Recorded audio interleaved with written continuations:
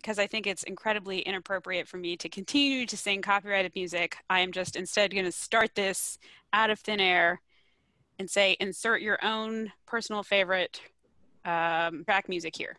And give people a moment to quietly hum to themselves. Okay, welcome to the WPCampus Podcast. Podcast for those who use WordPress in higher education. We have a guest! Yay! We have a guest. And not only do we have a guest, we have a conference coming up this summer. And our guest is going to talk to us about that conference and the sessions in the conference. So, hello, guest. Well, hello, everyone. Hi, Eric. All right, so I'm going to sort of introduce our guest a little bit for the folks at home. Eric, can you please tell us your name? Yes, my name is Eric Sembrat. And where do you work? I currently work at the Georgia Institute of Technology in sunny and warm Atlanta, Georgia. Well, you really sold it. What is your official job title? So technically, my job title in a very higher ed academic sense is I am an app developer lead. However, what that actually means for day-to-day duties, I serve as a subject matter expert for our web developers within the largest college here at Georgia Tech, the College of Engineering. Cool. Do you like it? I love it. Okay. It's a great opportunity to meet with web developers and web contacts from a wide majority of job titles, professions, expertise, competencies, and to help all of us together in building the digital presence that our institution works with and moving it forward. That sounds very professional. Tell me, where did you get your degree and what was it in? So, I'm currently working on my third degree. So in true higher ed academic sense, I love myself some higher education. This is where I'm hugging the academic realm here. I received my undergraduate degree in a bachelor's of computer science from Georgia Tech, oddly enough. So I went here, went out to the work world and decided to come back here. I liked it so much. I then completed my master's in information systems from Kennesaw State University. It's a university in the northwest metro Atlanta area. And I'm currently working on my doctoral degree at Georgia State University in the heart of Atlanta, Georgia, in the College of Education in a program called Learning Technologies, where I am focused research on the pairing of software development and instructional design. So how you take learning goals and translate them into software that we use. Well, congratulations. When will you be done with that? Hopefully, December 2019 is my expectation for finishing. It's been a long and tiring journey, but the PhD experience teaches you a lot of both about yourself, your limits, and the folks you're working with. And as part of that, I've learned a heck of a lot, and I am truly excited to get past that finish line very soon. The PhD experience also teaches the people around you in your life that you don't have time for any of their problems. You need to focus on your research and leave them alone for a little while. Spoken like a very well-adjusted husband of a PhD. Yes. I was going to say my wife would think otherwise. So when she sees me stressed, she's like, back up, which is smart. You know, it can be a lot, but it's also very rewarding. And I think it has a lot of application here in the higher ed world for web development. It allows us to get outside of our pocket and explore other areas. Definitely. Yeah, it sounds like a really cool area of research, really cool degree. So, Dr. Eric, one final question. Who would win in a mascot? Your college, who would win in a fight? Your college mascot or Wapuu? And I will let you pick which college mascot is going to go up against Wapuu, which probably puts the odds in your favor. I was about to say, yeah, we've got, two mascots when you look at Georgia Tech. You've got the Ramblin' Wreck, the actual vehicle of Georgia Tech, the Model T Ford, which against Wapuu has no chance.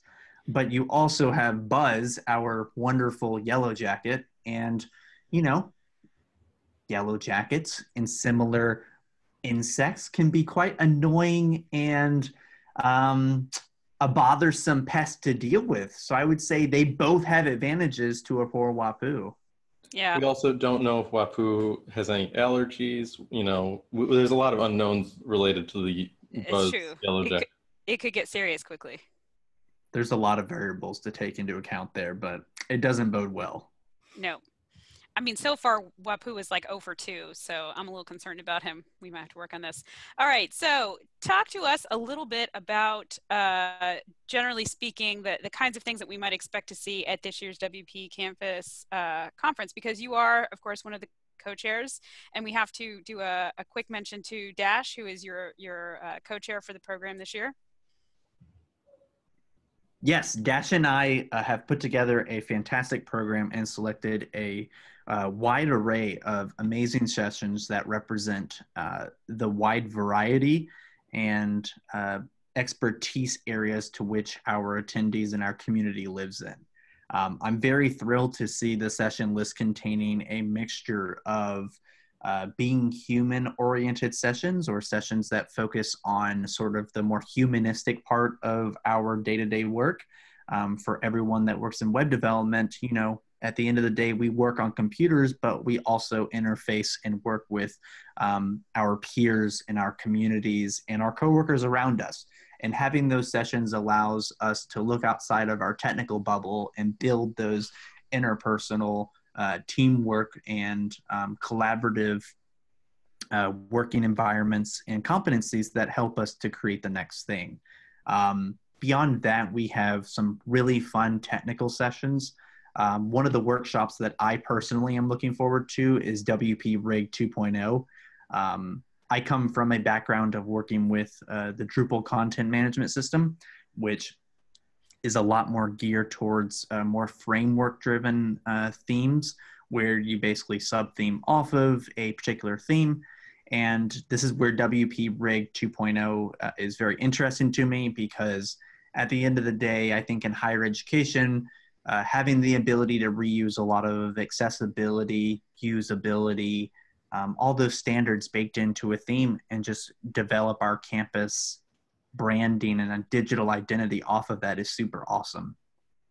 In addition, what I love about the technical part of this year's WP Campus is how we're looking forward. A lot of our technical talks are focusing on sort of the up and coming issues that we're seeing both within the WordPress environment as well as the wider web community as we look to 2019 and 2020. Dash is speaking about PHP 7 and some of the changes that pop up there. We're looking at things like Composer and the sort of continuous workflow that comes with that, and how to take advantage of that. For higher education, you know, a lot of us have sat back and watched what the web development community at large has done with the sort of seismic shifts we've seen over the last 5 years or so. And now that it's reached, I would say, sort of a slowed down a little bit and standardized a little bit, we have a great opportunity to sort of take those lessons learned and apply them in a meaningful and strategic way to our institution, because we're not just one website. I think we all wish sometimes that was the case. We're not 5 websites. We're not 10 websites. We're hundreds of websites. And so more. a lot of, thousands of websites even. So having all this knowledge here to scale from not just the top level of your website, just not the, you know, default web page that gets thousands and millions of hits, but the individual smaller websites that we may have non-technical folks managing or creating. And so some of our sessions touch on that, from working with multi-user WordPress environments to the accessibility when we're creating content or creating websites, and all the things in between. It's super exciting, and I think there's a lot of value and a lot of variation where no matter where you're situated within web development and higher education, there's a slew of sessions that will speak to build up your expertise and your competencies in new and existing areas. Yeah, I know. I saw sessions coming in as one of the co-chairs, and I mean, everyone was looking like something I was definitely going to want to check out. I haven't looked at the final schedule yet to sort of figure out where I'm going to wind up, but for sure there's a lot of interesting stuff. Among other things, for me, yes, I'm very excited about the WP Rig and Mort Van Hendrickson being there. We're big fans of his. So I think some autographs might have to be found. But aside from the starry-eyed obsessions there, so I think one of the things that is really interesting that we're trying out this year and has some potential is sort of the group discussion. Can you talk a little bit about how we're hoping that's going to work out? So one of the things that I love about this experiment that we're going with is that we're empowering our attendees to perhaps look at something that may not be a full session or something that may be an idea and be able to apply it to a group conversation to bring in other subject matter experts and attendees to sort of crowdsource a solution, ideas, conversation. So as part of WP Campus this year, we're focusing at registration to have attendees be able to volunteer or list areas of expertise that they would like to sort of crowdsource discussion around. And we've allotted a time slot for those discussions to take place. I love this kind of session idea. I've tried to incorporate it or leverage it in the events that I've worked with in the past. And I feel like the advantages and value of that are that it sort of facilitates collaboration and a lot of the brings in a lot of the expertise and experiences we have from all of our campuses and all of the projects that we're working with day to day, and gives us an outlet to be able to, showcase and explain our successes, our failures, our challenges, and be able to build some consensus or at least direction from those shared experiences for someone that may be, or a group of institutions or a group of attendees that may be hitting roadblocks or encountering an issue that they can't solve by themselves. Go ahead. Sorry, I was just going to say, it feels to me almost like a discussion that you would find in Slack, except for we get to have it in person. It's nice that we have that extra space to do that. Yeah, and it's amazing, I think, what kind of actual discussions and work can happen in person versus something virtual. It's kind of like when you go to national conferences and they have code sprints. The amount of work that happens there in person when you have someone mentoring someone new versus a similar level of mentoring that you would do on a Slack channel, there's no comparison. So having that opportunity of face-to-face discussions and passing on and distributing that knowledge out, I think is super, super important, and especially to facilitate the knowledge sharing here in higher education, where some of our institutions may be blessed with tons of web developers, while others may be a web shop of one or two that are just struggling to get by. And so being able to facilitate those discussions, make those connections, and learn from one another is just a great opportunity. And it also empowers our attendees to get involved and to sort of place themselves within the sessions, not as a singular speaker, but as a participant. And it's super exciting to see. Yeah, and then they can take those things home with them too, right? Like those relationships that they've formed, those conversations that they had, the ideas that they were able to come up with, and then as they're trying to realize them back at home, they also know that they can use the Slack environment to sort of touch base and keep people up to date and share ideas and get help, which, I mean, we have an amazing community that, for 362 days of the year, we're all off by ourselves, but it is nice to be able to take these couple of days and really forge those connections and then take that back with you. That's one of the super awesome things about the tight coupling in WP Campus between the in-person conference, the online conference, and all the other days in between it, where we have Slack as the primary method of communication for those exact scenarios.